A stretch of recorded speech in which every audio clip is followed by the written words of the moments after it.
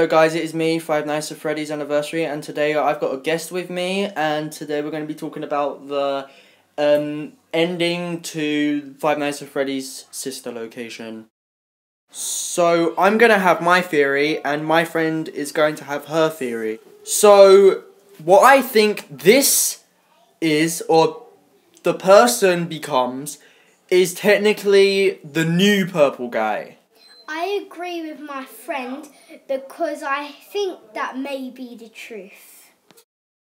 So me and my friend made a list of what we're going to be talking about, and I'll explain the title to you.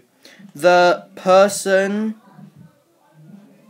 that we play as becomes the new purple guy in Five Nights at Freddy's sister location. The eyes. The eyes are big. I think. Also, the eyes are big and wide. And they look animatronic. Number 2, the eye colour.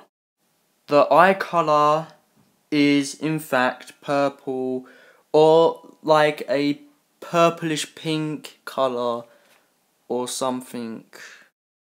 So guys, thank you for watching this video. I hope you enjoyed it.